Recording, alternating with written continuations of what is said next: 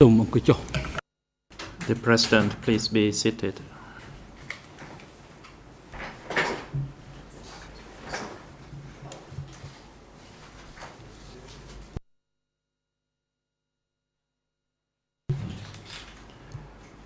The chamber is now in session.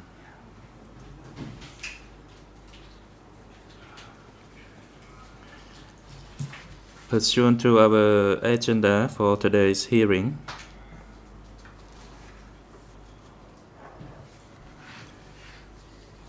the thematic session is on the oral arguments concerning the Chamber's provisional list of witnesses, civil parties, and experts. Before we comment on the oral argument,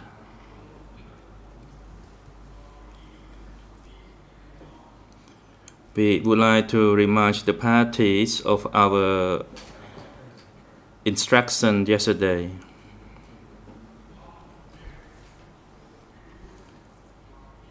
The parties are advised that when the discussion concerning the witness, expert, and civil party list begins, they should bear in mind that until a specific decision is made, no witness, expert, or civil party has as yet been rejected.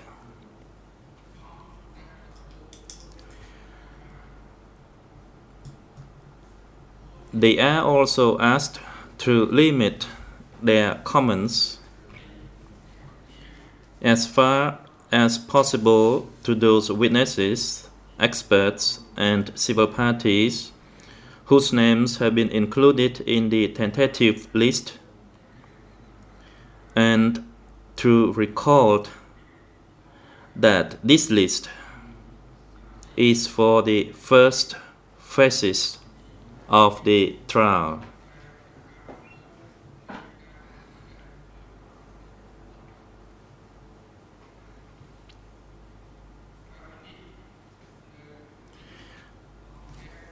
This morning, the Chamber will also have an additional instruction to all parties.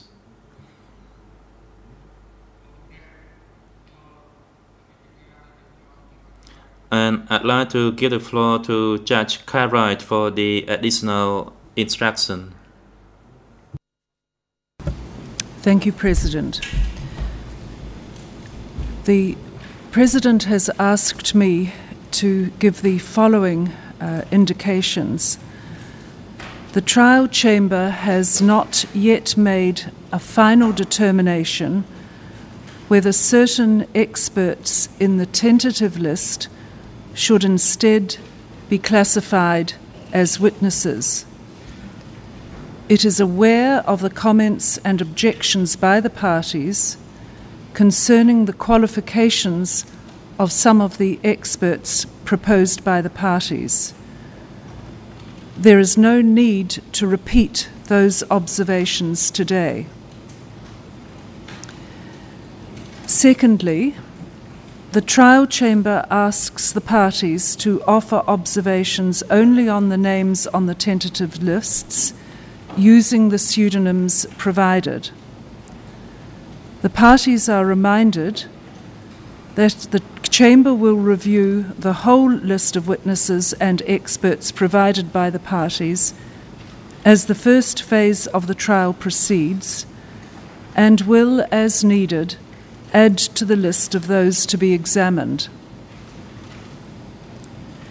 Thirdly, if any of the parties considers that it is essential for the trial chamber to include a witness or expert in the list for examination during the first phase of the trial, then the name should not be referred to in open court. The name can be provided to the trial chamber in writing by Tuesday, 5 July. The trial chamber does not intend that the parties reiterate their requests made in writing, but wishes only to allow the parties to assist it in ensuring that no vitally important, relevant witness or expert is omitted. Given the need to expedite the trial, the Chamber has limited scope for increasing the list.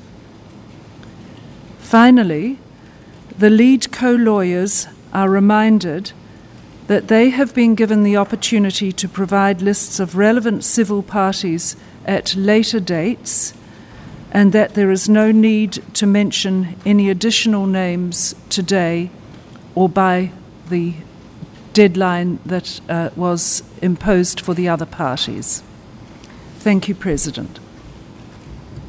The President, thank you, Judge Cartwright.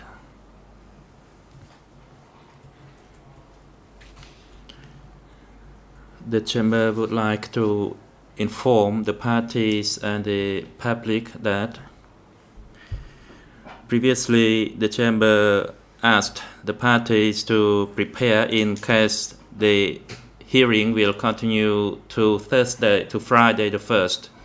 However, it is unlikely, as yesterday the two oral arguments were made and concluded on time.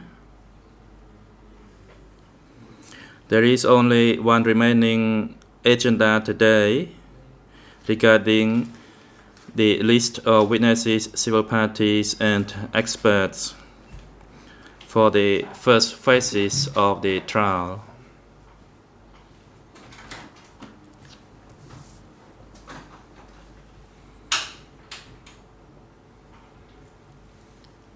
I'd like to give the floor now to Mr. Saw Sawan. Saw Sawan. Good morning, Mr. President. Good morning, Your Honors, for giving me the floor. Good morning to the prosecutors, the lawyers for the victims, my colleagues, and the people in the public gallery.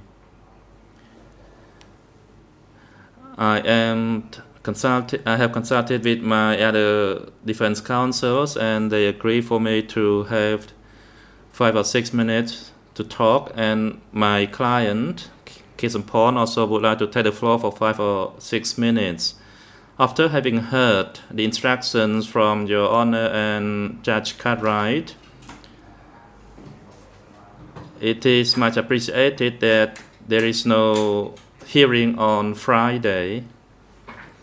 We are the defense counsel for Keo Sompon. We are always obliged to respect all the instructions by the Chamber, and I'd like now to seek your permission for my client to speak briefly. And of course, we follow any instructions regarding the tentative list to be discussed. Would Your Honor permit my client to speak briefly?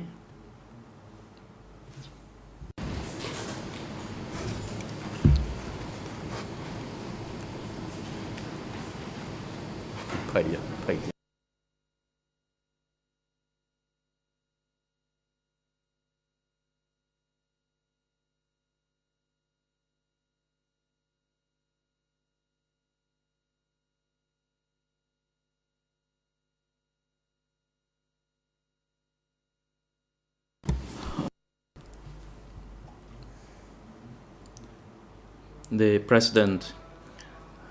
Mr. Keo Sompon, which subject would you like to talk about? We'd like to know the intention that you like to speak. Keo Sompon, I'd like to talk briefly about my witness list. I clearly know that the list is tentative. If Your Honor permits me to speak, then I would be much appreciated. The President, you are not allowed as instructed regarding the proceeding in relation to the tentative list of witnesses, experts, and civil parties.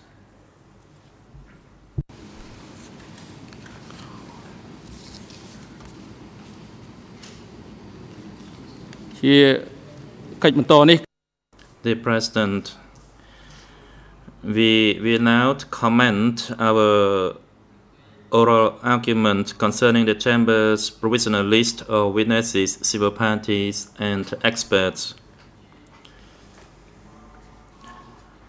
Having provided the parties with its provisional list of witnesses, civil parties, and experts on Monday,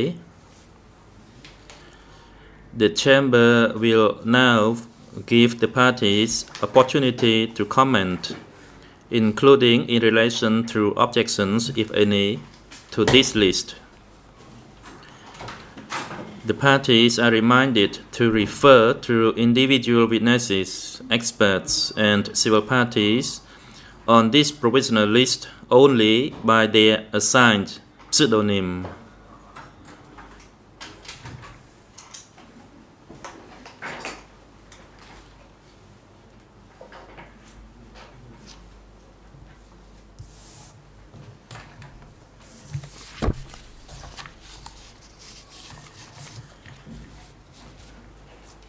The floor is now given to the co-prosecutors. Mr. Sosavan, I notice you are on your feet again. Sosavan, Mr. President, I think there is a misunderstanding, or maybe the information I gave to the President is incorrect. My client would like to briefly talk about 3 or 4 minutes only on the witness list, and he will not go or wander into any other areas. He only speak on the subject of the witness list, briefly only. Thank you, Your Honor.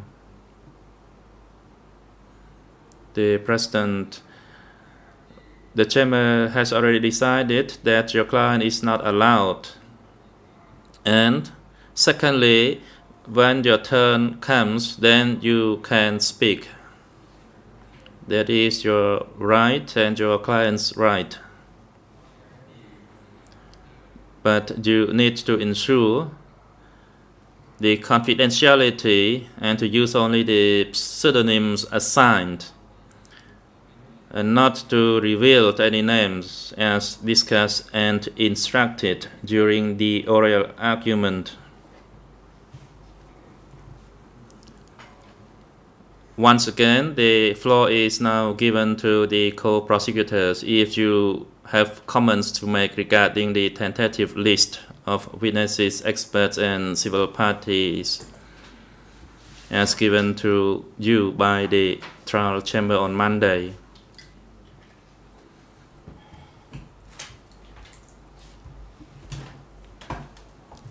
Thank you, Mr. President. Good morning, Your Honors. Good morning, everyone. The co-prosecutors would like to present certain arguments regarding the Chamber's tentative list of witnesses, experts, and civil parties for the first phases of the trial.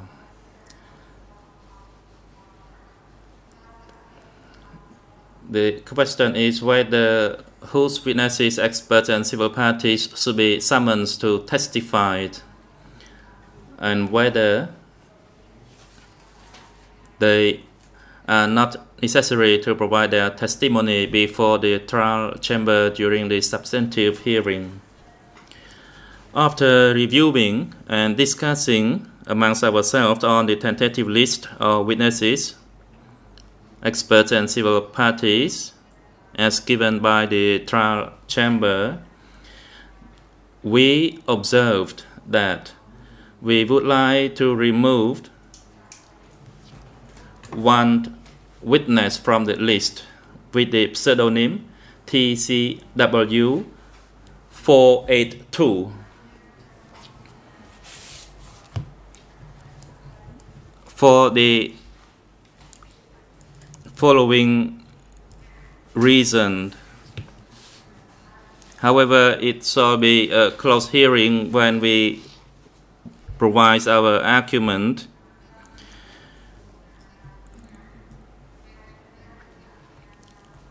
the co-prosecutors would like to have a closed hearing to provide arguments regarding this witness, TWC 482.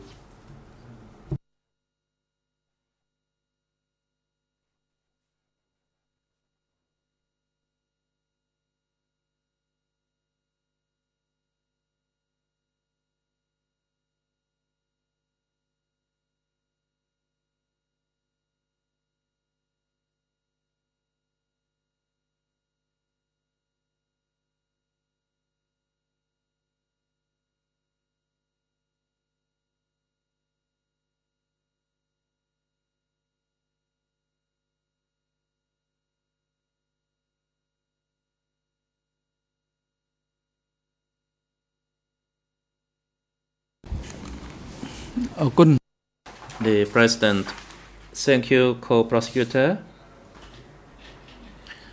Do you have any other comments to make regarding the tentative list issued by the Chamber besides this one?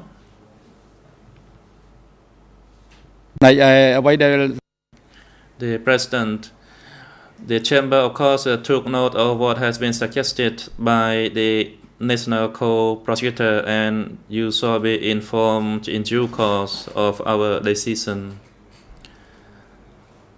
Also depending on the comments likely to be raised by other parties. The floor is now given to the International Co-Prosecutor. Good morning, Your Honours. Good morning, Council. Your Honours, we welcome the list. We feel that the list will address some of the central issues in the case, and we note Your Honours' statements this morning that this is not a final list, and just to preview the prosecution's position, we will be filing for another 15 witnesses to be heard in this part of the case. As Your Honours are aware, the prosecution have the onus of proof to prove the case, and we feel as though those 15 will be necessary. We will file those further names by the 5th of July, as you have ordered. And further, we also take note of your comment that as the first phase of the trial proceeds, you will be reviewing the evidence and will create an opportunity for parties to further make submissions as to whether or not further witnesses are required into that part of the case. And the only reason why I briefly say that is, I think as Your Honours are aware from the previous case and certainly other cases, some witnesses may not be able to attend, some witnesses may have forgetful memories, some witnesses may be reluctant to talk. And because of all of those factors, we would certainly take up Your Honour's opportunity to address you as the first phase of the trial progresses. Thank you.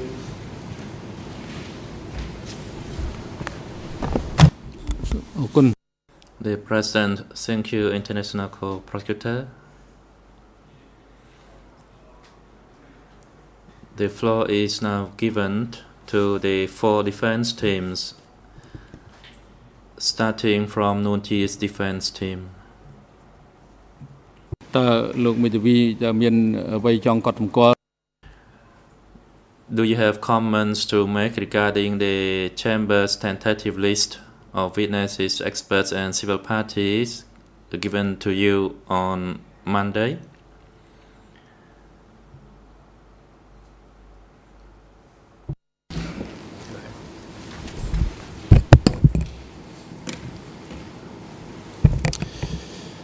Mr. President, Your Honours, good morning. We have some general observations in respect of the matter of witnesses and experts.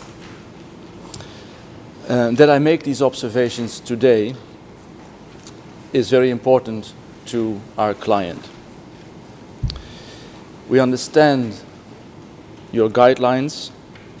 We know the tentative list is not a final list. We understand that.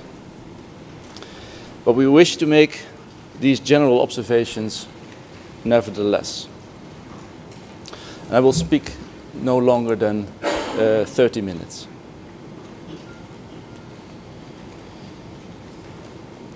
Mr. President, we were appointed as the defense lawyers for Nguyen Chia in the fall of 2007. After long talks with Nguyen Chia, we filed an important request to the office of the co-investigating judges. On 20 December 2007, we asked the investigating judges to allow us to be present at the examination of all witnesses. And although the internal rules do not provide us to be present for this possibility to be present, we made this request for two reasons. First of all, of course, to exercise the fundamental right of every accused to cross-examine witnesses.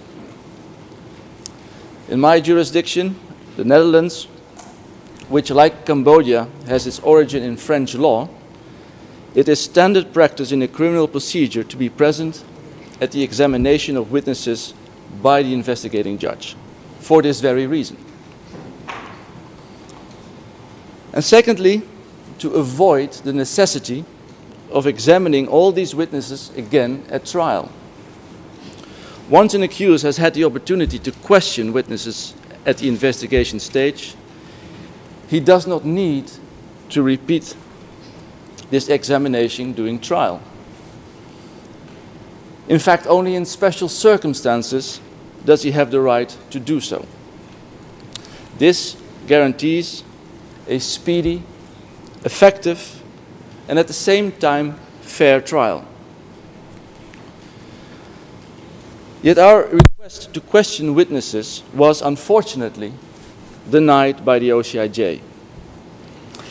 In its letter of 10 January 2008, the investigating judges wrote that the internal rules prohibit the presence of defense lawyers during interviews of witnesses.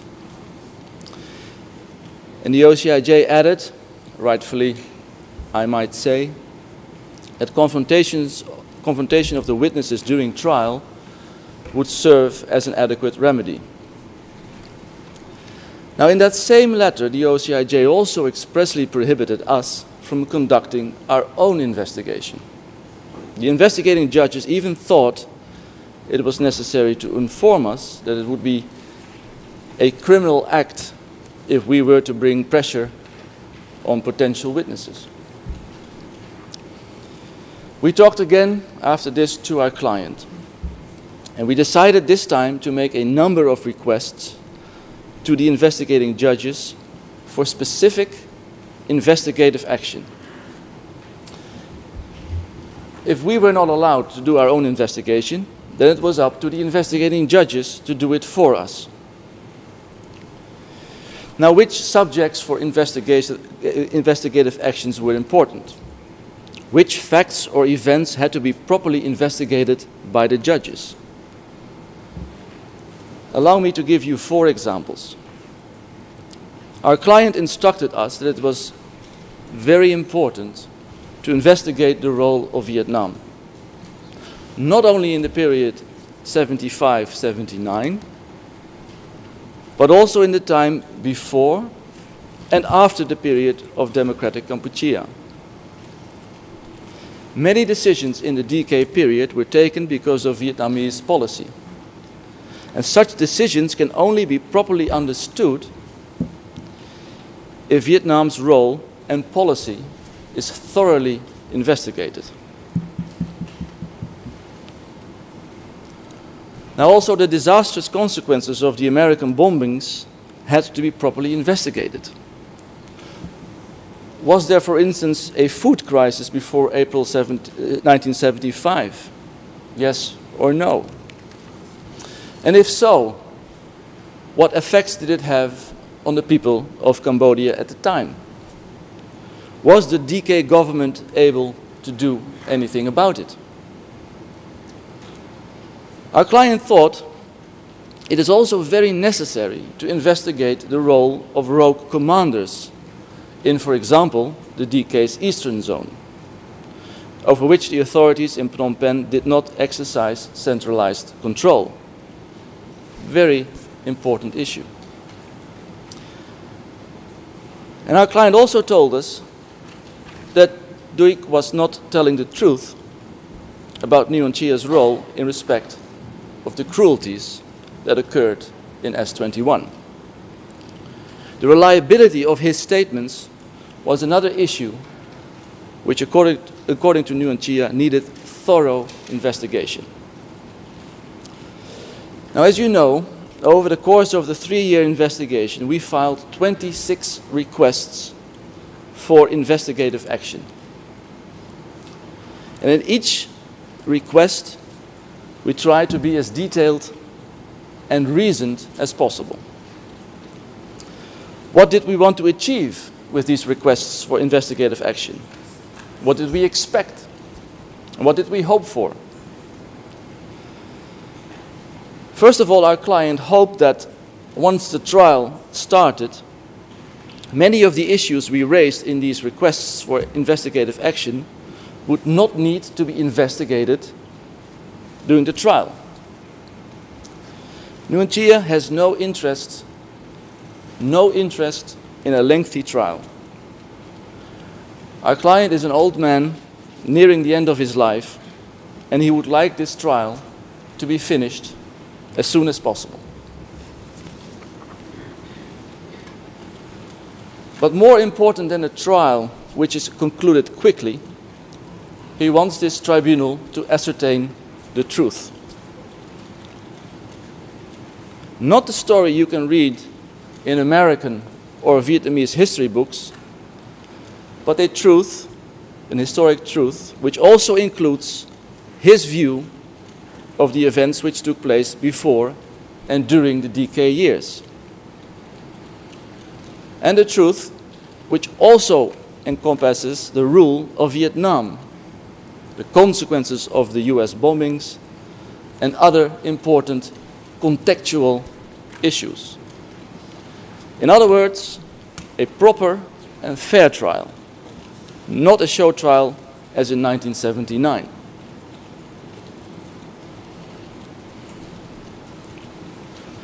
However, the responses of the investigating judges to our 26 requests were not promising, to put it very mildly.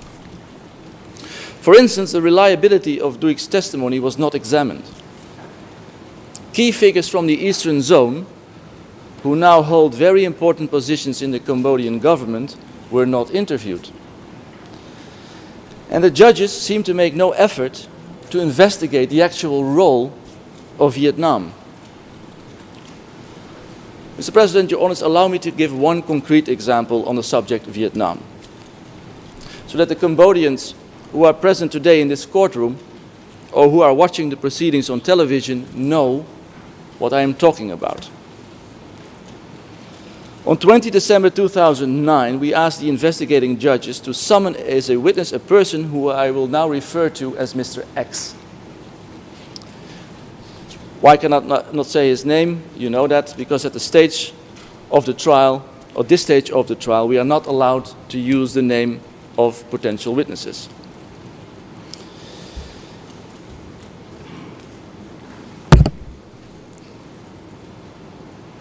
You have ordered us to refer to the witnesses, potential witnesses, anonymously by pseudonyms. But I have to say we find that this clarification, this guideline, remarkable, because this is a public hearing and we feel that the Cambodian people are entitled to know about the individuals of whom we are speaking today. But in any event, our client was of the opinion that the testimony of Mr. X is very, very important for ascertaining the truth. Very important to understand the role of Vietnam. Now, who is Mr. X? Mr. X has been an active figure in Cambodian politics for many years. At the age of 15, he quit school to join the Khmer Issarak, an anti-colonialist nationalist movement. During this period, he worked for Ta Mok, whom the prosecution alleges was a member of the CPK Standing Committee alongside our client and others. From 1970 to 1974, Mr. X was a member of the Khmer Rouge. However, he fled to Vietnam in 1974 to help organize the Kampuchean United Front for National Salvation, and was ultimately responsible for leading Vietnamese-backed resistance forces into Cambodia in 1978.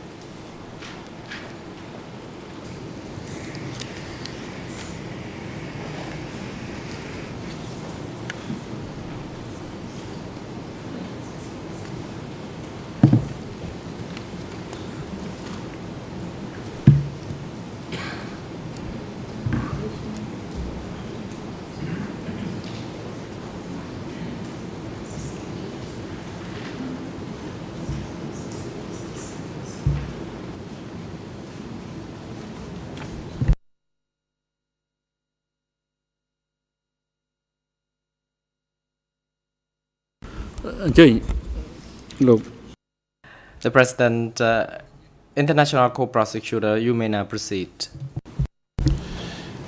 Just briefly, Your Honour, we note Defence Counsel's concerns about not being able to state people's names publicly, but by the same token, we do note Your Honour's concerns that until such time that you're in a position to know whether there is any protective issues for a particular witness, that out of an abundance of caution you have decided that, certainly at least for today, that we use pseudonyms.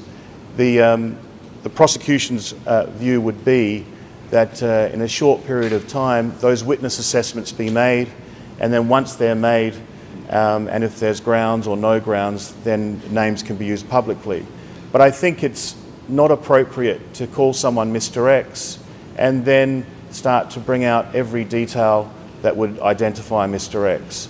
So either this should be in closed session, or alternatively I think the details should stop coming, and I think Counsel and all counsels be reminded that until such time that you change the order, we use pseudonyms today, but we also appreciate Counsel's view that this should be a public hearing, and that can happen of course very shortly once the assessments have been done. Thank you.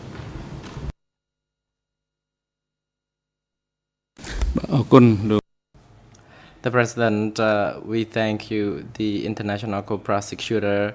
The Chamber would like to remind the defense team for Nuon Chea that the agenda for the tentative list of witnesses have already been well communicated and instructed to the parties to the proceeding. With regard to other list of witnesses and experts, if you feel that they are not yet included in the tentative list and that you believe these people are potential witnesses and experts for the interest of your client, you are then advised to list them in writing and submit to the chamber. The observation by the International Co-Prosecutor is very appropriate. Any explanation or any observation that leads to the revealing of the identity of the so-called pseudonym that you refer to is and this of course violates the protective measures and also the witness protection principle as already been the principal rule and provision to be abided by everyone and internationally. The Chamber will also notify the parties with regard to what kind or what form of protective measures, or whether such protective measure will be also given to any particular witness or experts. And we believe that parties will be well informed.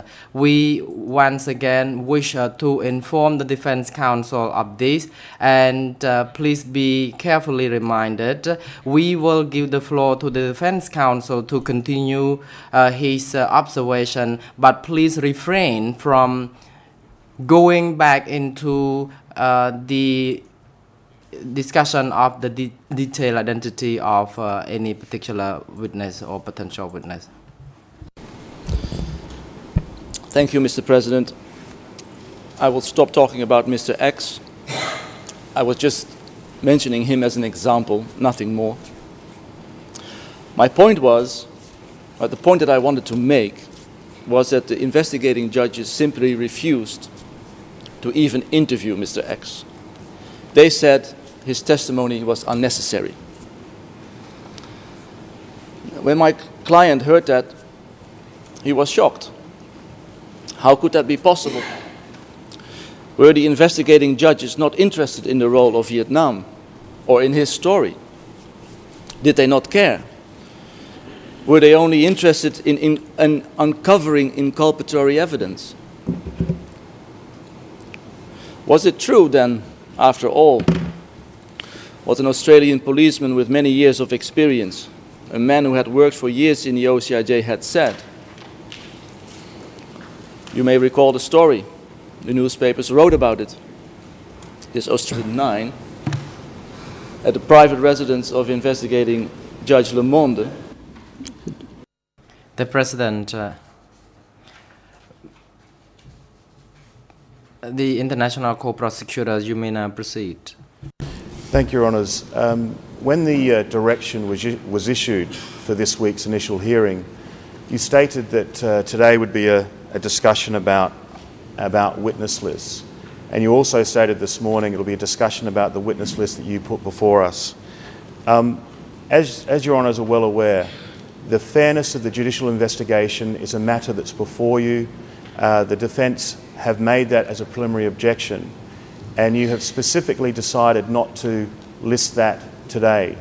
We certainly want to be absolutely clear that we want all of the issues that are raised by all of the Defence Counsel completely public. But I think as the trial chamber judges, the managers of this case, you have the right to manage the trial as you see fit. And certainly my understanding is that this trial will be fully public. But as far as today is concerned, I would ask that the Defence Counsel keep his remarks to the specific agenda remarks that you made, and we would support the defence in public hearings of all of the issues that they make. But otherwise, you will lose control of this trial if people are allowed to make speeches and not confine themselves to the agenda that you set. Thank you.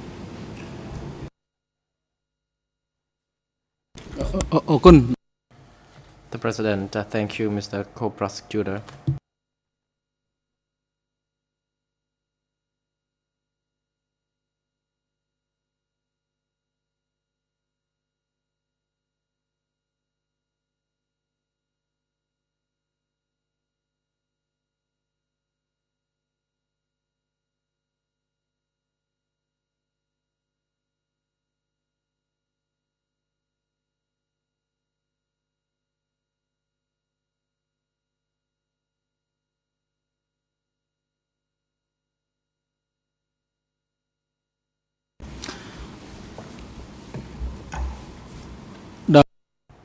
The President.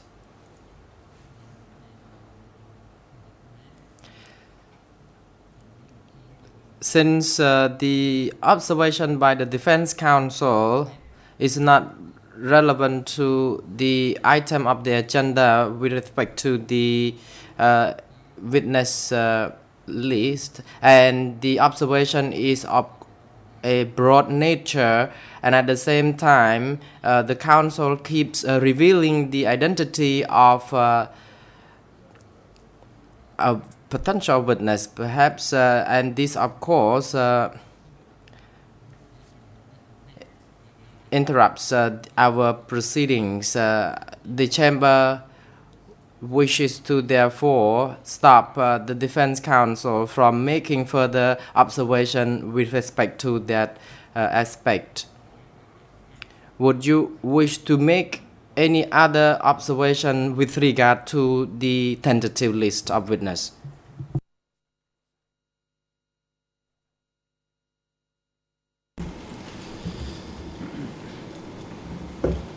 Mr. President, do I have to understand the trial chamber's decision that we're also not allowed to speak about the selection of the tentative list, the selection of the witnesses? As I indicated, it's only maximum 30 minutes that we are speaking about the very important issue of witnesses.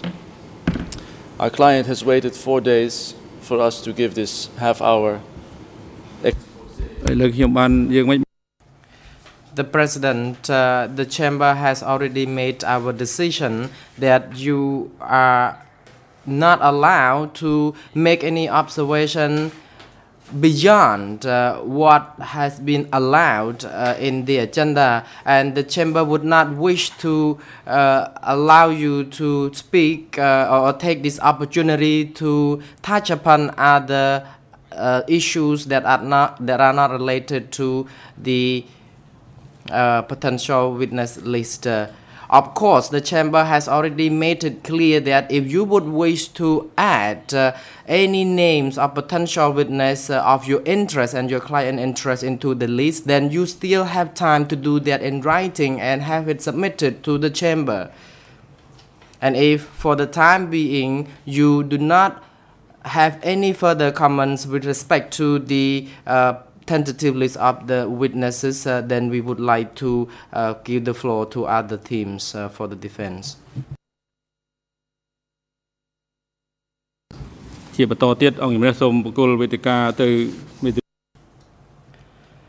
The President continues. We next proceed to the counsel for Ieng Sary, if they would wish to make any comment with regard to the tentative list of witnesses. Good morning, Mr. President. Good morning, Your Honors, and good morning to everyone in and around the courtroom. We do object to one particular witness, Your Honor, and that is TCE 44. TCE 44. We had stated our reasons in writing, and we would appreciate the opportunity to be heard in closed session to elaborate more on the reasoning with this particular witness. I would also like to observe that it is somewhat difficult for us in going through these lists when not knowing what the other topics will be in the future. However, we understand how the trial chamber has reached this tentative list. I just make that observation that the sooner we know, it would assist us. I also would like if it is all possible, for the prosecution to turn over at least a courtesy list of the 15 names it intends to identify, since they seem to know who they are. We need not wait until 5 July for that. Also, if I may make one brief comment with respect to one comment made by the prosecution concerning the identity of witnesses.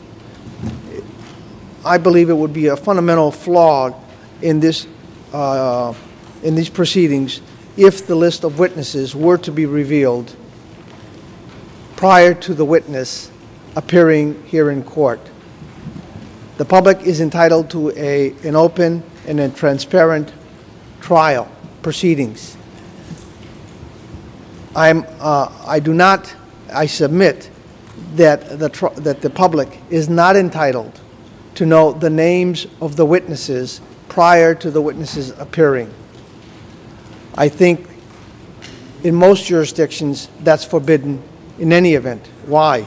Because witnesses can be tampered, can be pressured, harm may come to those witnesses. In light of the proceedings and the charges and the events and what have you, I think we should be more cautious.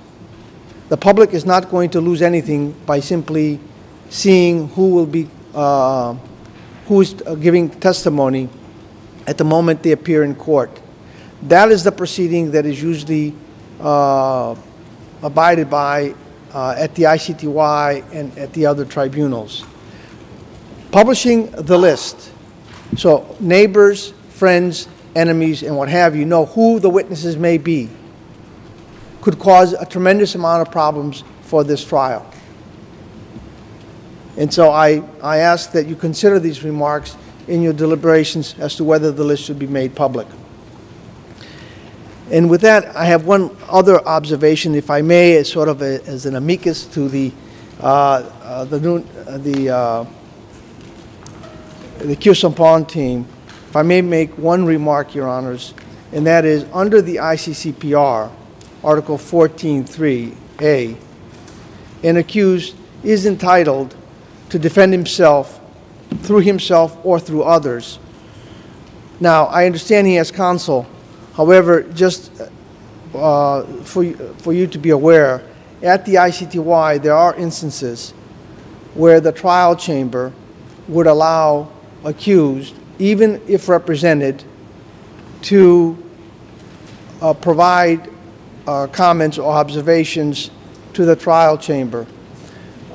In this instance, it would seem to me that perhaps you may wish to consider or reconsider your decision and allow Mr. Khieu Samphan to be heard. Perhaps he's in the best position to comment about the witnesses or this event. Now, in the event, of course, he goes outside, you could cut him off. But it would seem to me that since if you're going to consider this sort of a hybrid tribunal, national, international, this internationalized, which I hate using this term, but I believe that it would not be unusual to allow the accused to make submissions to the trial chamber. And I think in light especially of the circumstances that we find ourselves here today. Thank you, Mr. President, and Your Honors.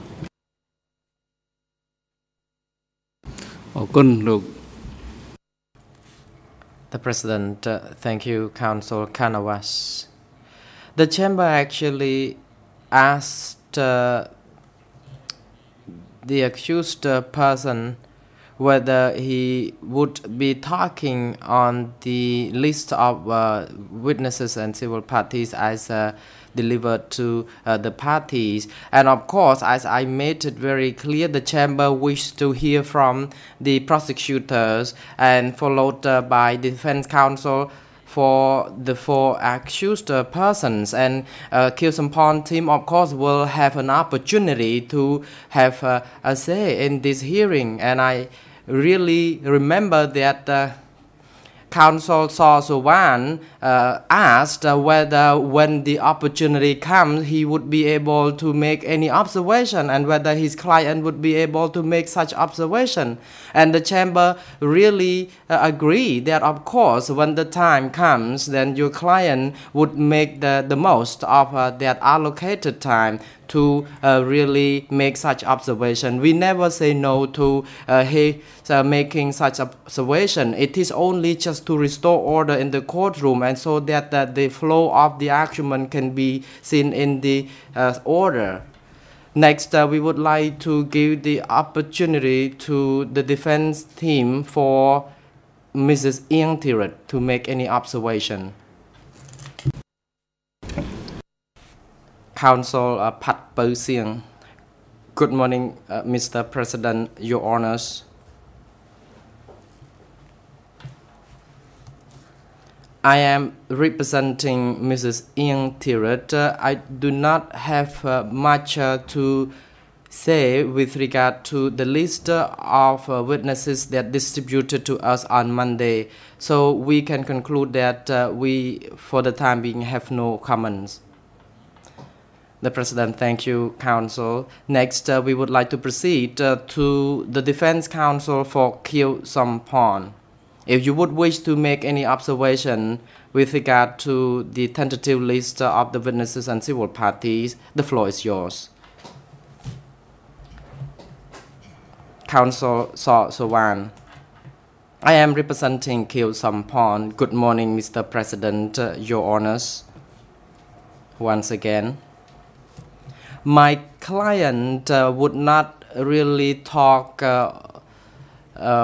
far beyond the agenda. So could the chamber allow him 5 or 6 minutes to make his statement or observation concerning the list of the witnesses and the civil party.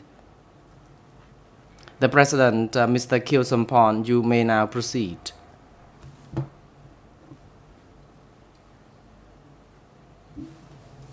Mr. Kyo Sampon, thank you, Mr. President, for allowing me to address the courts now.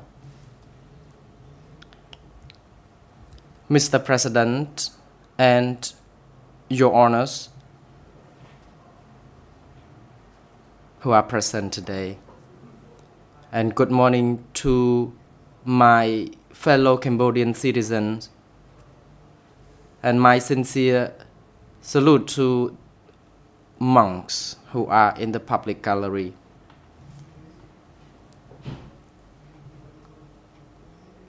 I think it is the very important moment for me and for my fellow Cambodian citizens who are hungry for understanding what happened between 1975 and 1979. I personally have been waiting for this moment for so long. I am very fortunate. I am healthy enough at this time.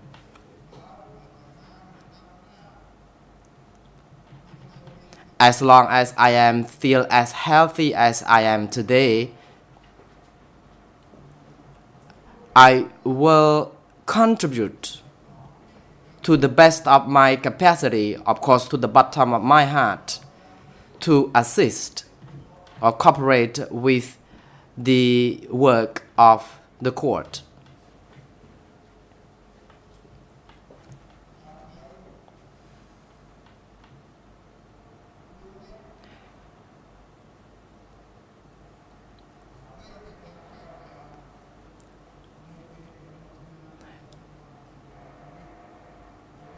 In order to make sure that what happened during the period that I indicated will be revealed to the surface, I personally am not fully knowledgeable of everything, but I will do my best to make sure that I can ascertain the truth to the full capacity if I can.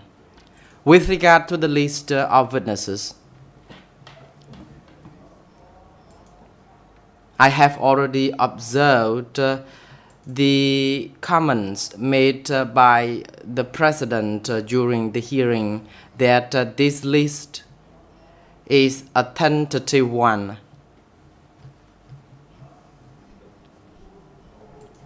The tentative list for the 4 initial steps for this trial proceedings. And I still recall the remarks made by the President that no witness shall be objected or omitted. So I would not wish to talk much further on the list of the witness. My general observation here is of course aimed to make it known to the public. I have observed that the majority of the witnesses in the list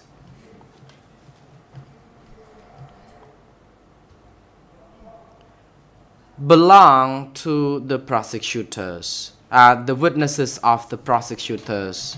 The majority, I mean super majority of the witnesses, or I may say almost all the witnesses are proposed by the co-prosecutors. I haven't even spotted any of the witnesses I proposed. I have noted very few. But those witnesses that we had earlier proposed have now belonged to the co-prosecutors. They become eventually the inculpatory witnesses rather than the exculpatory ones.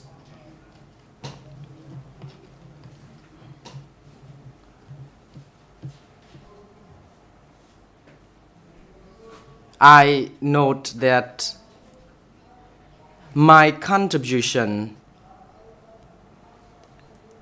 to make sure that these proceedings are smooth and proper, and to make sure that the truth is finally ascertained, and that the fairness and that my honesty will be revealed. This can only be made if the court agrees to pay attention, to listen to, or to hear the key witnesses that my team proposed. Many of the witnesses I proposed have known me very well. They have been closer to me. They know where I would be doing anything. And of course, they had a very good account of me. Those witnesses can talk about their work, and at the same time, those accounts will reflect on what I could have been doing back then. To that, I would really request that the chamber take note and include those witnesses and summon them for testimony. They shall be heard. I don't say they should, but they shall be heard. Some witnesses, of course, actually did not really tell the true story, or sometimes they just exaggerated the information. That's why it is really important that our witnesses be included. And finally, I would like to request that the chamber take my request seriously. And I will eventually present the list of my witnesses in writing at a later date, so that clarity has been added, will be added, and that is all from me. And I am very grateful to Mr. President and Your Honors.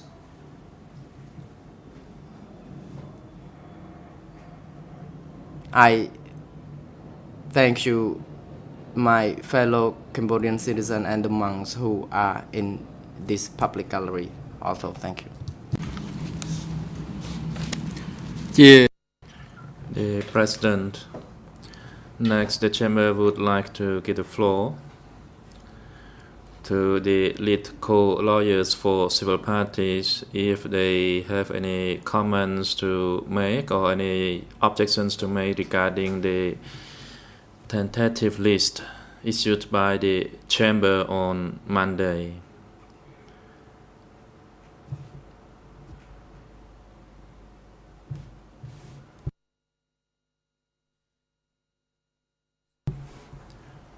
Bạch Ong. Good morning, Mr. President. Good morning, Your Honors. Good morning, everyone, and my respects to the monks. The lead co-lawyers have some observations to make,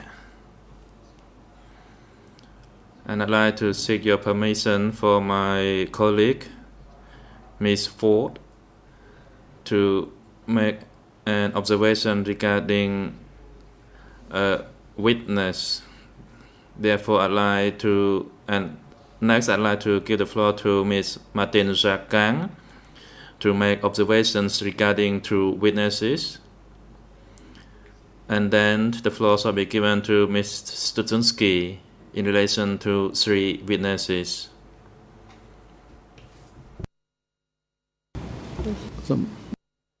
The President, yes, the Chamber allows for your request. Just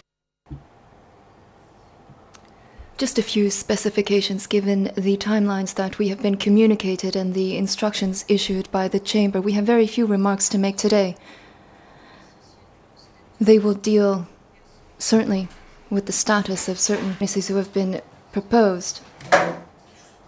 Our fellow counsel may also have a few very brief observations to make. I simply want to state that there is a witness under TCW 608.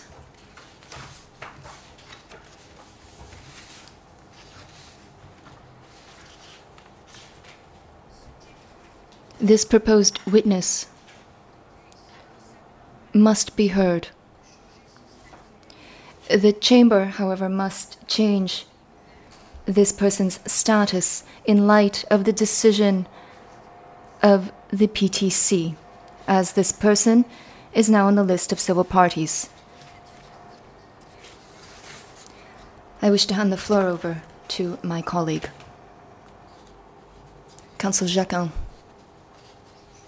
Good morning, Mr. President. Your Honors, I have 3 observations to make. The first, the first concerns TCW 348. This person is going to be on the list of civil parties. The second person concerns TCW 531, whose civil party status has not been determined. And on that point, this proposed witness has told me that he does not want to participate unless he is admitted as a civil party. And as a general comment, we believe that the identity of civil parties who may appear before this court may not be known publicly before they speak. This is for reasons of security, as well as the protection of their privacy and personal safety. Thank you, Mr. President. The President, Ms. Sutensky, you may now proceed.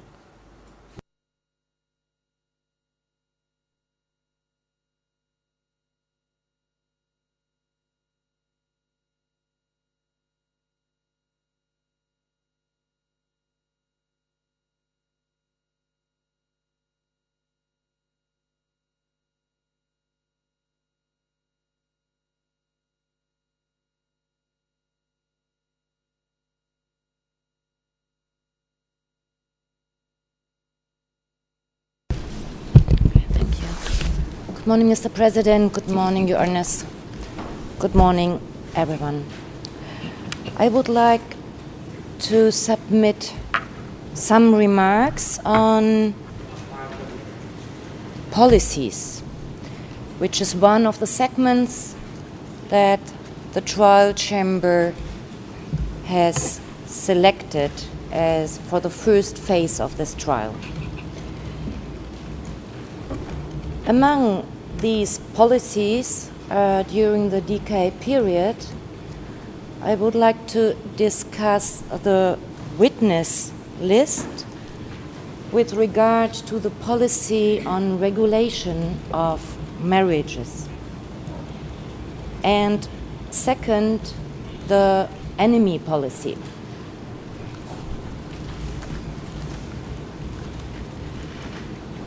The first point, the policy on regulation of marriages is different from the other policies under the Khmer Rouge during the DK period. Why is this the case? This policy was Mr. President, I wish to be heard. The President, Ms. Sutensky, you may stand down, and the floor is now given to Michael Canavas. Thank you, Mr. President. Thank you, Your Honors. This is not the time or place to be making speeches. This is what we were instructed to. and everybody has to abide by it. We understand that the civil parties play a role. We respect that role. We encourage that role. But they don't get to have exceptions made to the rules. They can tell us simply, like everybody else, whether they agree to the list or object to anybody on the list. But as far as policies and what those policies meant and how they're different, that's irrelevant.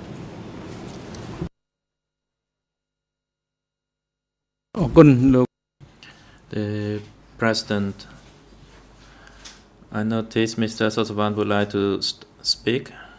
You may now proceed. Sosavan. Of course, like in the case of Mr. Coupe, I also wanted to talk about the procedure, but it is outside the agenda today.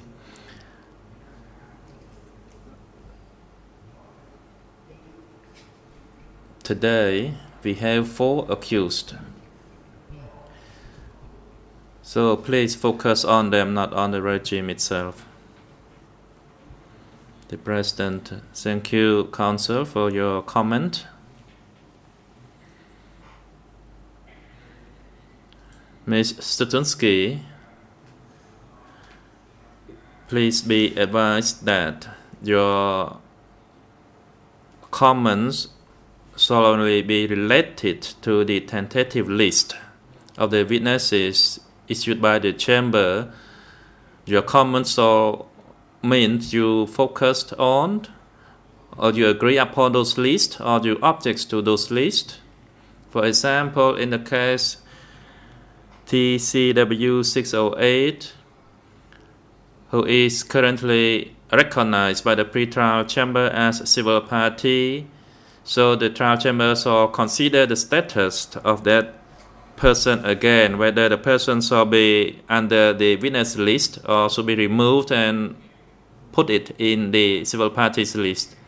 That is what we want regarding this procedure on the list of the witnesses, civil parties and experts that we already determined and set in our agenda. If you have other comments outside this topic, then you are not allowed. Do you have any comments to make in regards to the tentative list?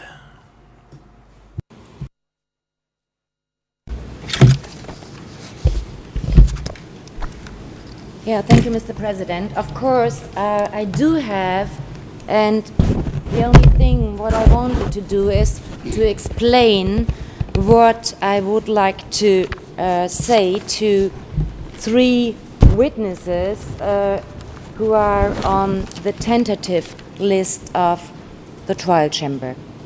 And of course, that you can understand what I mean, I think I should be allowed to explain a little bit, and without saying only TCW 604, TCW 707, and TCW 126. These are, perhaps to start in another way, are the witnesses on whom I would like to give some comments with regard to their knowledge or their purpose to talk, among other things, about the regulation of marriage. And maybe I would need perhaps 10 minutes for this to explain why I would not, or we would not object to these listed witnesses, but with regard to the policy, and this is one of the issues today, and therefore I think the defense as well should understand what we say instead of only listing pseudonyms and listing numbers to get a little bit more the floor. So I would request Mr. President, again, with regard to these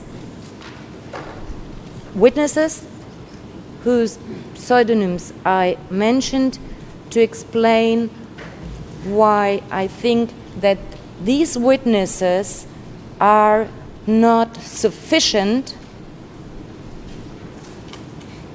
to elaborate on the policy of This sort of commentary could be made by all the parties.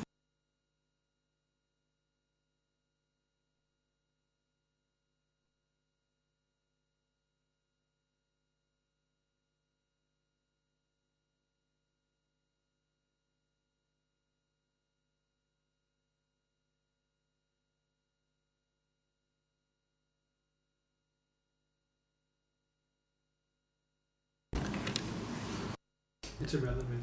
ជាថ្មីម្ដងទៀត The President, once again, the Chamber would like to advise Ms. Studinsky that other parties who have made comments, they made comments to the point precisely, but in your case,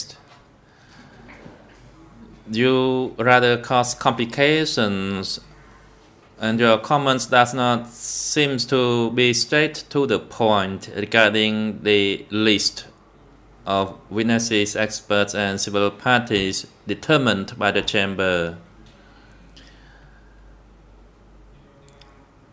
I hope you follow the examples of the lead co-lawyers.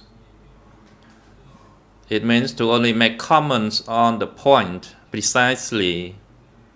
And the three witnesses that you would like to comment upon, is it your intention to make an objection to it?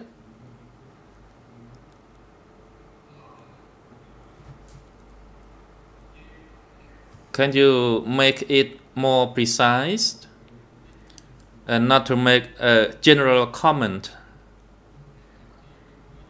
You should make comment for each of the three witnesses that you like to make comments upon, whether they should provide the testimonies, because each of them would provide testimonies on different facts, as they are concerned and related to various facts, or even to the same fact, but their understanding may be different. So this is the last chance that the Chamber would like to give to you to be precise to the point, otherwise you will be stood down. If you persist to make it repetitive in contradiction to the instruction given by the Chamber.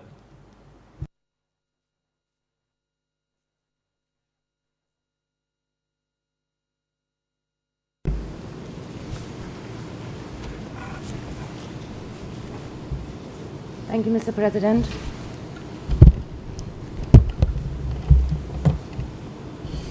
I start with the discussion of TCW 126.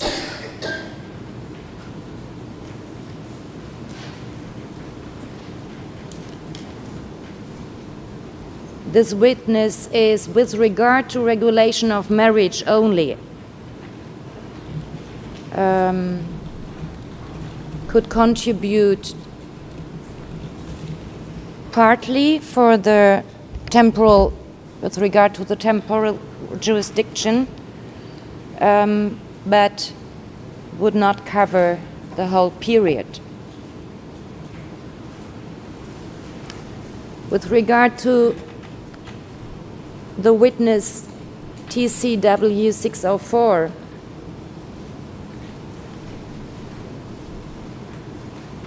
and with regard to regulation of marriages, this witness would also cover only a very short period of the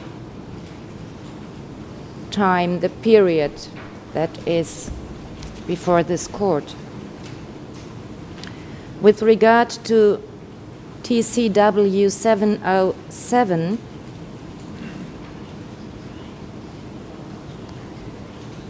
this witness seems to be a victim, but to my understanding, not representing the majority and of those who were married. Therefore, we suggest for the face of this segment with regard to this specific policy to include, and this is already before you, evidence that was submitted as a statement, but which we would like to present to you now. And the President, Counsel Kanawaz, you may proceed. Mr. President, Your Honors, I don't mean to be disputatious, but I am going to be objecting each and every occasion when all of us are not abiding by the rules. Now, Your Honors have indicated that the parties have an opportunity to supplement this list. And that was the reason why I understand counsel for Mr. Nunez sat down when he was asked to move on. Kyu Sompon stood up and made the same observation that he would be adding to the list. Now, there's no need for this particular counsel to be giving commentary. There is the opportunity provided by the trial chamber. We welcome that. We're grateful for that. But I think it's an abuse of Your Honor's generosity to allow someone to simply be making speeches as to what should be included. If anyone feels that the list is not representative, sufficient for a particular segment of their case or for a particular point, they have the opportunity, because you provided it to us, to supplement that list. And I apologize for having to object, but I will do this, and I'm doing this early now so that hopefully we won't be having problems throughout the proceedings.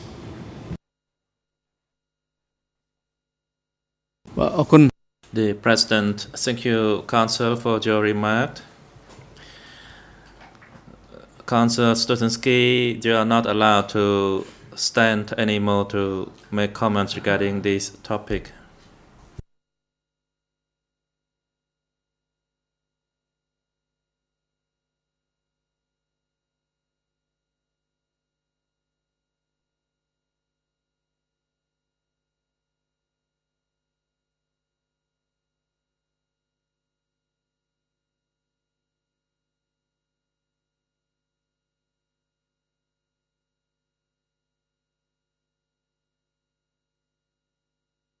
Okay. The President, the Chamber would like now to give the floor to Judge Cartwright in order to ask Counsel Studzienski regarding the three witnesses. Thank you, Mr. President. Ms. Studzienski, the role of the civil parties, led by the lead co-lawyers who should have the primary role in these proceedings in representing the consolidated group, is to support the prosecution during the trial. Of course, there are other roles. I am still not clear whether you, on behalf of the consolidated group, accept the three witnesses, 126, 707 and 604. Can you say in one word, yes, I accept them, or I object to one or more, please?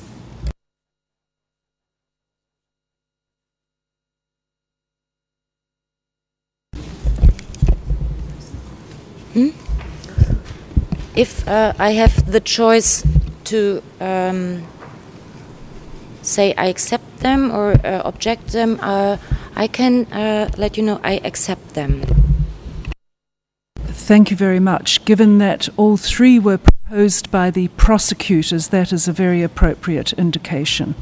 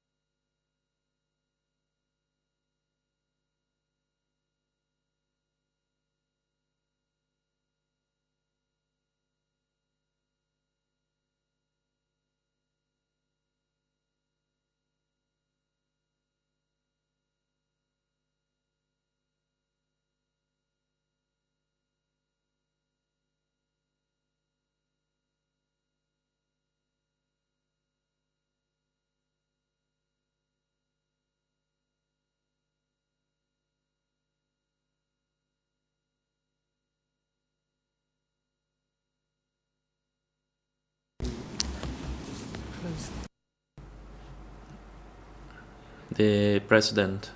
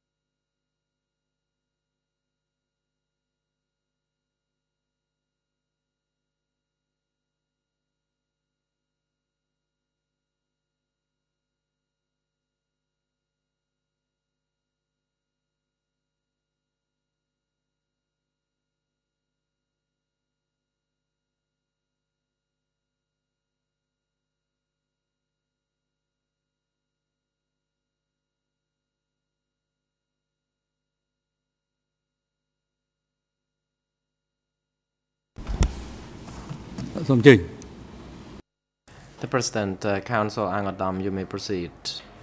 Council Angodam, good morning, Mr. President, and Your Honors. Since Mr. Ieng Sary has experienced lumbago problem, could he be excused and observe the proceedings from the holding cell?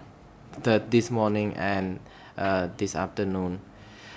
The President, we have taken note your request and that Mr. Ieng Sary is allowed to be excused from this courtroom and that he can still observe the proceedings in the holding cell through the video link. The security personnel are now instructed to, of course, take him to the holding cell, and the AV officers are now instructed to make sure that the video link is well installed so that he can observe the proceedings through remote participation.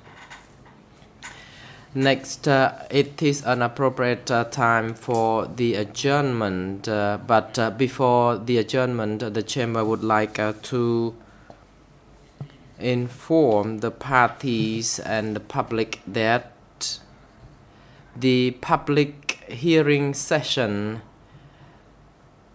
during the initial hearing that has been conducted so far has come to the conclusion, and the following session after the adjournment will be in camera as requested by the National Co-Prosecutor.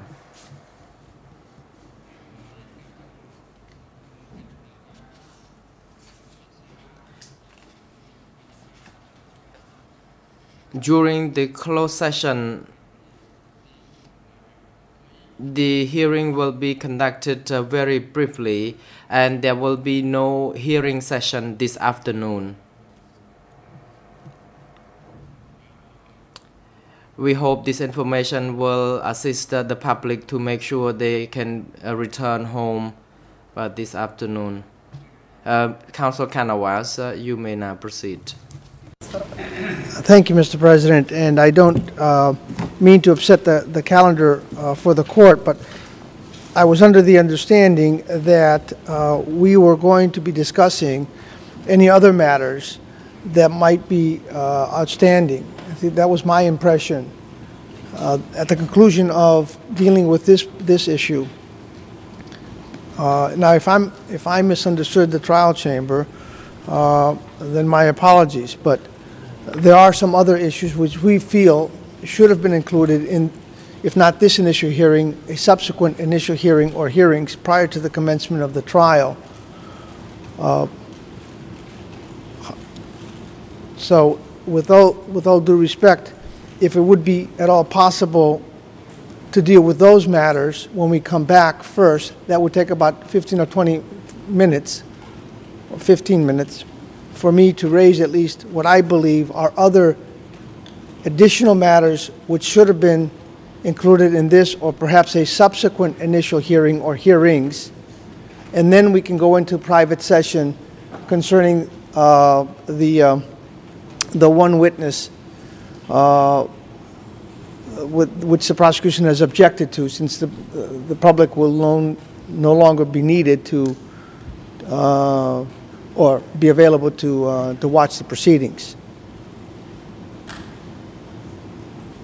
There are three matters that I believe are jurisdictional.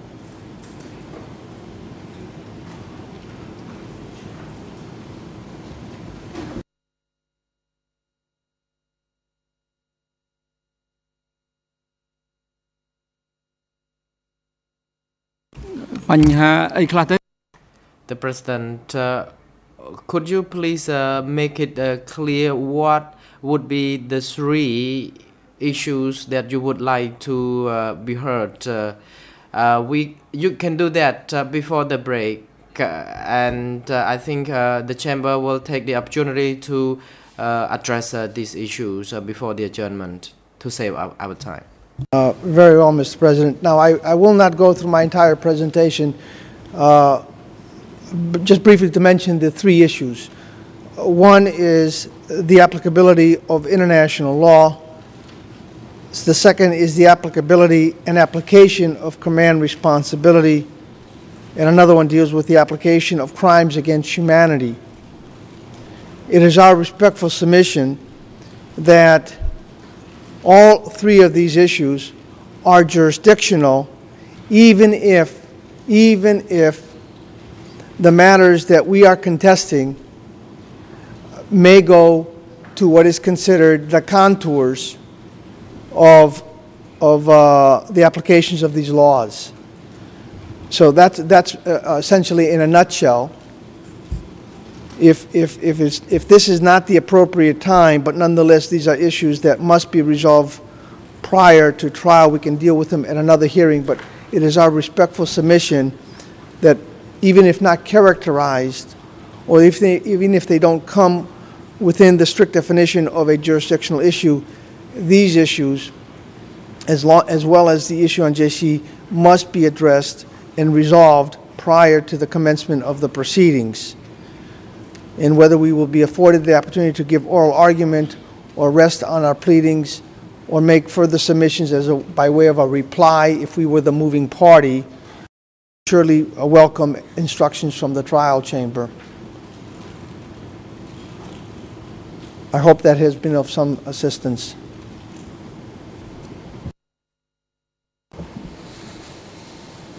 The President, thank you, Council Kanawaz. Mr. Koppe, you may now proceed.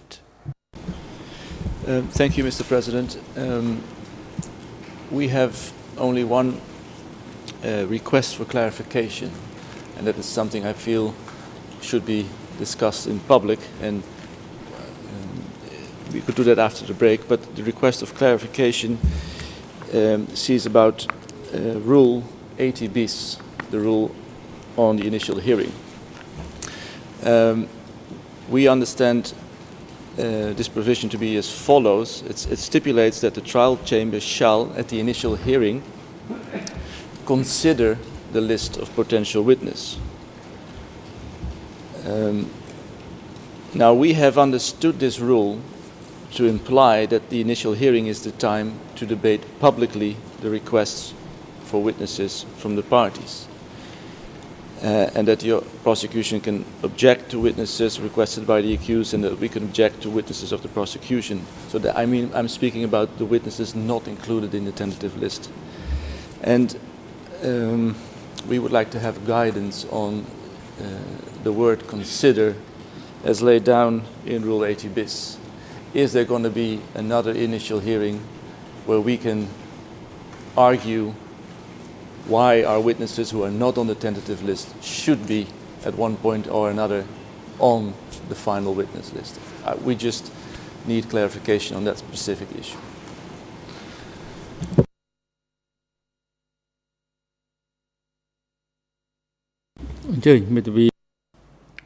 The President, legal lawyer for you may now proceed. Yes, Mr. President. We also believe that another initial hearing will be necessary in order to discuss the lists, among other things, and also legal points. And we would like to receive extra clarification regarding another initial hearing, and we'd like to know when this initial hearing may be scheduled.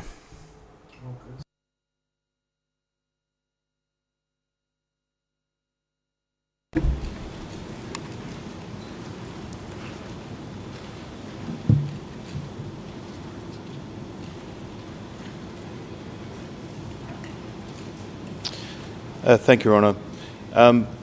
Perhaps just briefly, the prosecution certainly supports as much of a public hearing on these issues as possible, and we are aware that a number of matters haven't been dealt with today, and we're aware of your order stating that you would advise us shortly as to how they'll be dealt with. But certainly we would like to support the defence and the civil parties that as much of this hearing should be as public as possible, and certainly because of the size of this trial, the number of accused and civil parties, there's certainly quite a number of issues that need to be resolved before the beginning of the case.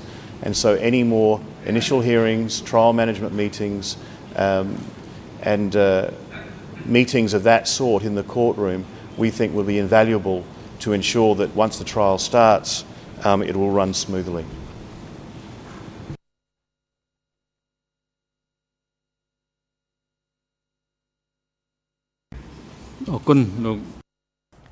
The President, thank you, the co-prosecutor.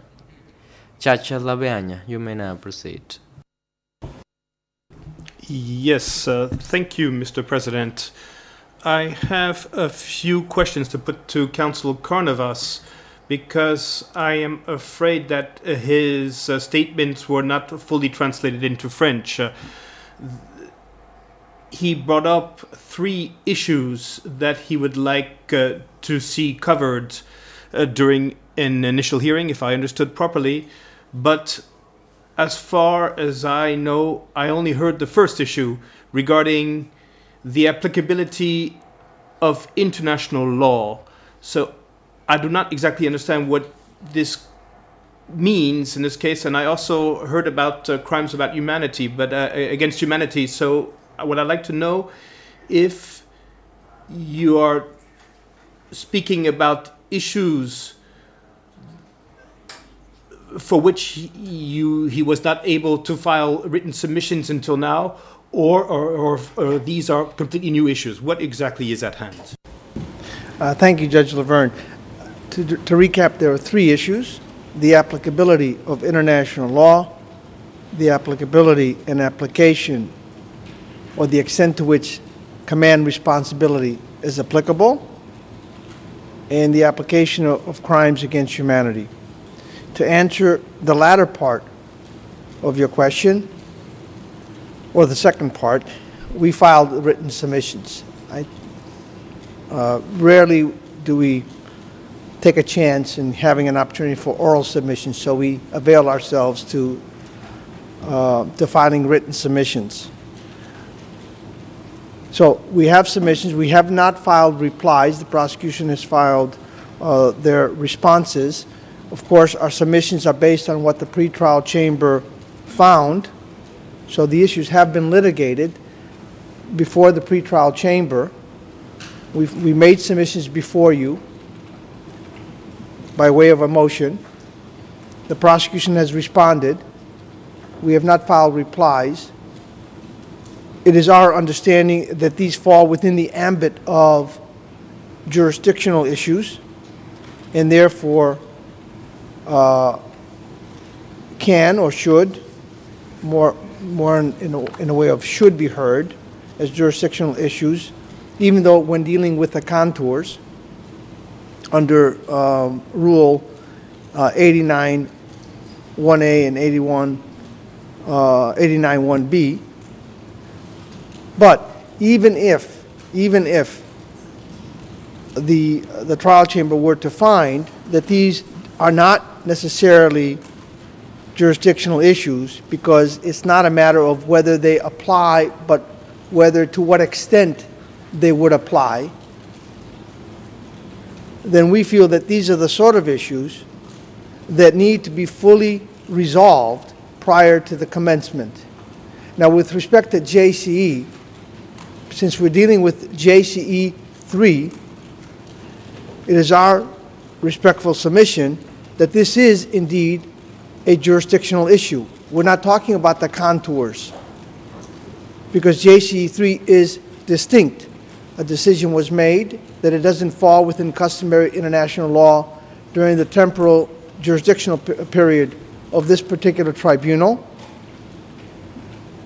We had the parties had 30 days to file the jurisdictional issues.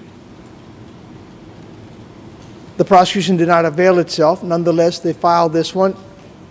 In any event, when we already made a submission that it's untimely and should be outright dismissed, there's a pending motion which we filed on an expedited basis.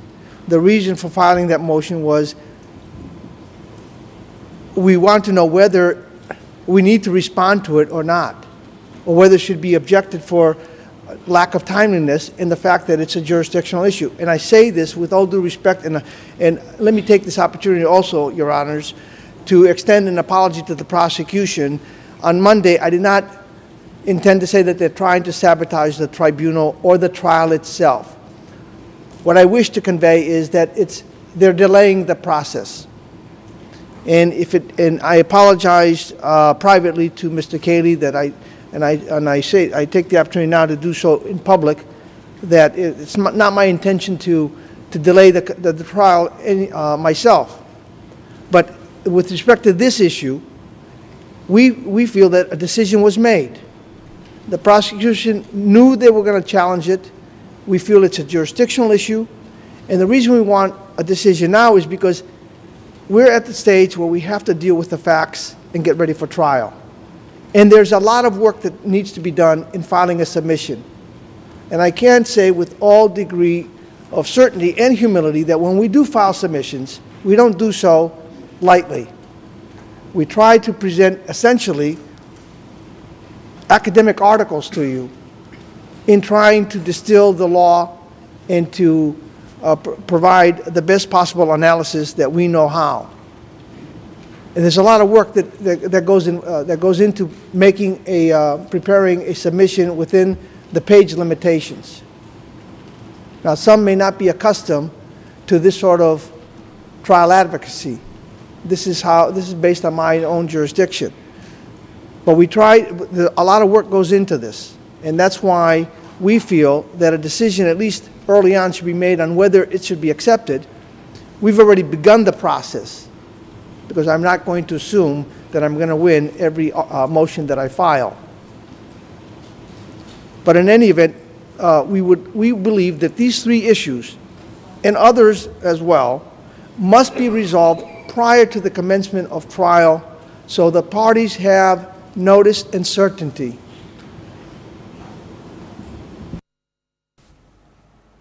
The President, Council, could you please hold on, because we have been advised by the AV unit that the DVD has run out. We may take a 1 minute break so that the DVD is ready.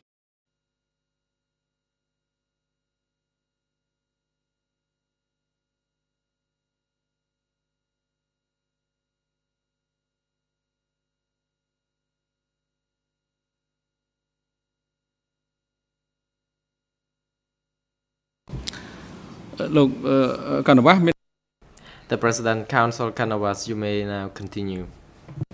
As I was indicating, it is our submission that these three particular issues that I've raised, these three motions, deal with jurisdictional matters. Even if the trial chamber finds that they do not, they're vitally important and they need to be resolved in advance, so we can have some certainty and notice as to what it is that we're going to do. With respect to JC and JC3 in particular, I strongly disagree with the prosecution's position that even if you were to find that it doesn't apply, that you should go seek further clarification through amici. Why? Because when we begin the trial and we begin the questioning of the witnesses, depending on where the law is, what the contours are, that will, from there, we will decide to what extent we are going to cross-examine witnesses or question witnesses. And therefore, we need certainty. It is not a matter of recharacterization that motive liability was found not to have been part of customary international law. And if you were to buy the prosecutor's argument that it needs to be reclassified, we would respectfully request that that issue be resolved prior to the commencement of the trial. It would also assist the prosecution, because I'm certain they would like some certainty. That's all, Mr. President, Your Honor, and I appreciate and I thank you for extending me this opportunity to make my presentation.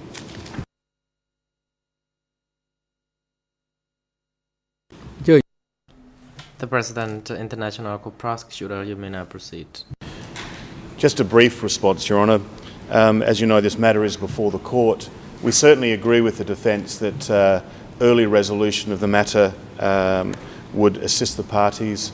As Your Honour is aware, we believe this matter is not jurisdictional. I won't go into the argument about that. That's not the purpose of today.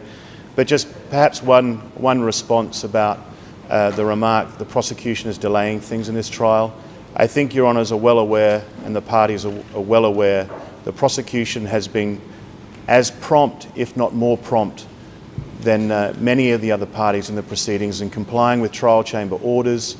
And certainly over the last 5 or 6 months, as Your Honours are aware, the filings from particularly the Yang Sari team have been absolutely voluminous, and we've responded to every one of those on time, asking for very few extensions. And to say that somehow or another that is not delaying the trial, and filing 3 motions is, I think, is slightly contradictory. So, Your Honours, just to make it clear for the record, we did not wait to file these motions till this date. They're recharacterisation motions. We could have filed them halfway through the trial, but we thought in the interest of the parties would file them earlier so that there would be more clarity. Thank you. Mr. President, I do need to respond briefly. First and foremost, because the impression is being given to the public that somehow by filing voluminous filings, somehow we're trying to delay. As I've indicated yesterday, these are all new issues.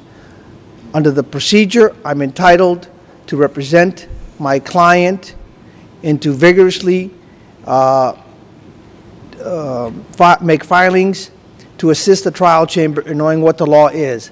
That's the reality in this particular case. The prosecution did not ask for, regrettably, a mere recharacterization. When you look at the substance, you look at the first paragraph and then you look at what they're asking. What they're asking is the dismissal of the pretrial chamber's decision. Now, as I've indicated earlier, a rose, by any other name, is a rose. And you can call a motion however you wish, and you can dance and dazzle around the issue, but at the end of the day, when you look at the substance of it, what they're asking you to do is a jurisdictional issue. And if I've been filing a lot, it's because I have an obligation to be due diligent. And the prosecution on this instance has not been due diligent, or, in the alternative, have purposely waited in order to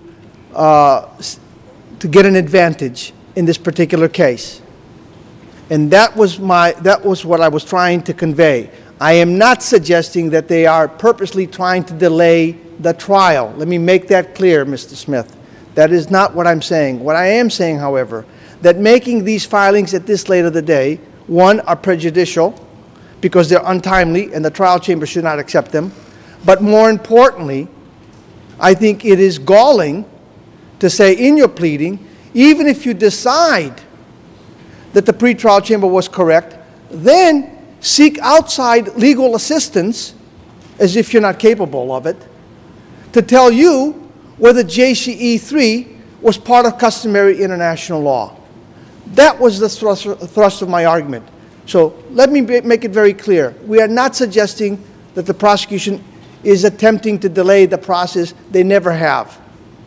I am suggesting, however, that that motion is untimely, that most likely it was done for tactical purposes, that it should be denied outright, and we should not even have to take the time to respond to it. We will do as instructed.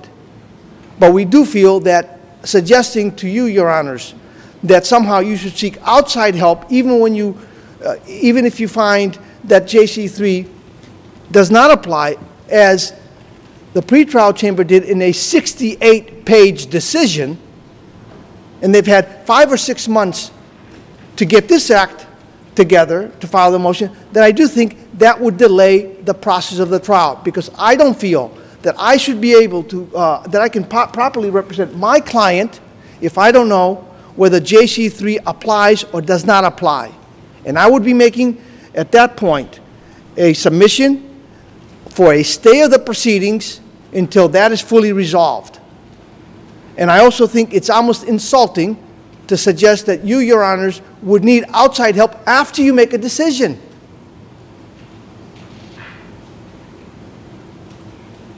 We would request simply that all these matters be resolved early. And I trust that my extended apology to the prosecution for my unfortunate use of the word sabotage will be accepted by the prosecution and we can move on. Thank you.